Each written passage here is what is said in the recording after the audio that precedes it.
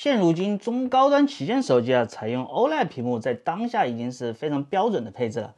随着技术的成熟，笔记本厂家也终于坐不住了，纷纷在最近2年都推出自己的 OLED 产品。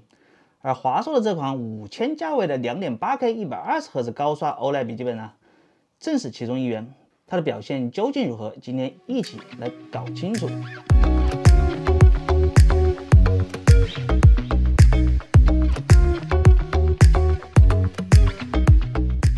作为轻薄本，肯定是需要经常被随处带走，颜值和重量就是非常值得关注的点了。整个外观看起来非常有科技感让我感觉有那种赛博朋克风格。A 面 logo 部分做了浮雕凸起设计，非常有辨识度，采用金属摩擦工艺，摸上去手感比较细腻。背面采用的是塑料材质，如果满分是10分的话，这样的颜值不知道你们会给多少呢？这段时间我经常背着它出门，厚度17.9毫米，重量1.86千克，中规中矩。15.6的尺寸放到背包中还算可以，并不会有太大的压力。接口方面也给得很足，左边为出风口和一个 USB 2.0， 专用于连接无线鼠标键盘。左侧的原因呢，如果是有线设备，稍微就有点绕。机身右侧接口依次为 3.5毫米耳机接口、USB A 3.2进1。2个满血雷电式 Type C， 支持 PD 充电和 DP 视频输出和一个 HDMI 2.0。值得注意的是这2个雷电式接口也可以支持反向充电。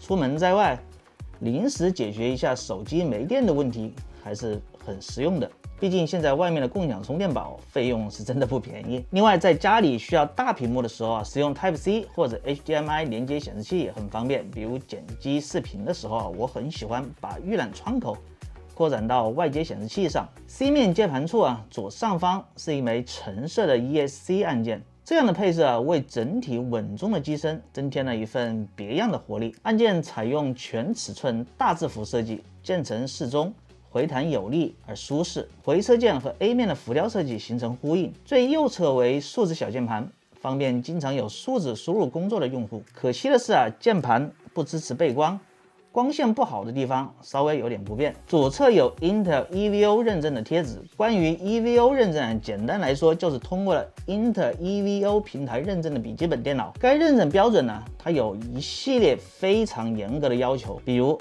必须搭载英特尔第12代酷睿的 CPU， 还有极速唤醒，睡眠状态下秒开，满足9小时长续航，还有接口标准和无线 WiFi、超能 AI， 包括摄像头和麦克风等等具体指标和严苛的考核流程，只有都满足和通过它们，才可以获得这枚贴纸。具体有兴趣的朋友可以自行搜索一下。对于完全小白的用户，选购笔记本时可以通过它避免踩到坑。同时 intelevo 品牌也在近期联合宝马与武汉白鳍豚保护基金会，助力保护生态环境，以切实行动造福社会。保护环境就是保护人类自己。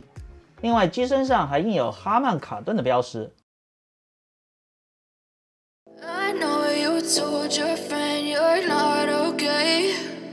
Tell me what's wrong and why you never said you felt that way.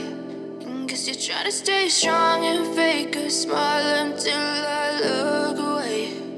But I've known you too long, it hurts to watch your blue eyes fade to gray as you fade away. As you fade away.Yeah, I'm about to fade away. Cause every time I wake up, I feel like it's Monday. Something's going on.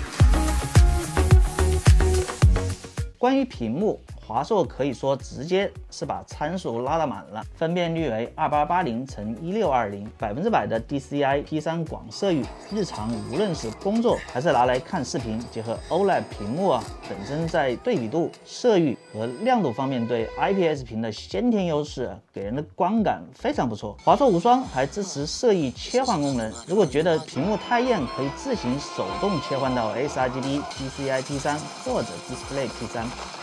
日常使用，大家觉得哪个看着舒服就用哪个就好了，没有一定的标准。我自己是非常喜欢看 HDR 内容的。华硕无双最高峰值亮度可以达到600尼特，尤其是那些黑的深邃环境下的高对比场景，看起来呢就非常惊艳。屏幕刷新率这次也上到120赫兹高刷和低至0.2毫秒的响应时间，玩游戏时带来的更加流畅的体验。我知道这个时候肯定有人把 OLED 烧屏打在了公屏上，华硕给出了具体解决方案，可以在华硕管家中开启像素刷新、偏移，包括自动隐藏任务栏等功能，最大限度地抑制了烧屏现象发生，从而延长了 OLED 屏幕的使用寿命。在我日常的工作中会长时间的去面对屏幕 ，OLED 的闪屏问题同样也会存在。好在华硕无双采用了 DC 调光，这样长时间用眼也不会觉得很累。前面说到了 EVO 认证，这台华硕无双具体配置我就不一个一个的去说了。核心部分就是这颗英特尔12代酷睿处理器了，它采用全新的大小核异构设计，在多核性能上有大幅的提升。CPU 最高可以睿频到 4.5G，16线程，可以同时处理多个大型任务。显卡为板载的英特尔锐炬 X1 显卡，在内容创作上，即便在外面，我也经常直接拿它来剪辑视频、赶进度，也可以应对，并不会让我有什么困扰。毕竟，英特尔的 EVO 认证至少9小时续航作为保障，在 PC Mark 10上也得到了验证，最终续航时间为9小时54分。其他性能跑分也可以参考一下 ，Cinebench R23 中多核10018，单核1651。还有 Crossmark 得分1613，我自己其实是一个主机党，但有些电脑游戏我还是会玩一下的。在英雄联盟中开启最高档极高画质，分辨率最高2880×1620，帧率可以维持在70多上下，应对一些网络游戏完全没有任何压力。现在硬件方面，其实各大厂商都不会太差，决定最终购买卖点往往是软件生态环境。华硕在这方面逐步在推进了，这次无双15也内置了华硕管家，支持手机协同 ，iOS 和安卓系统都可以安装华硕闪传和多屏协作 App， 方便在手机和电脑间文件的传输和共享。想法是好的，但为什么就不能是一个 App 呢？不得不承认，在这方面，华为和苹果绝对是第一梯队，华硕还有很长的路要走。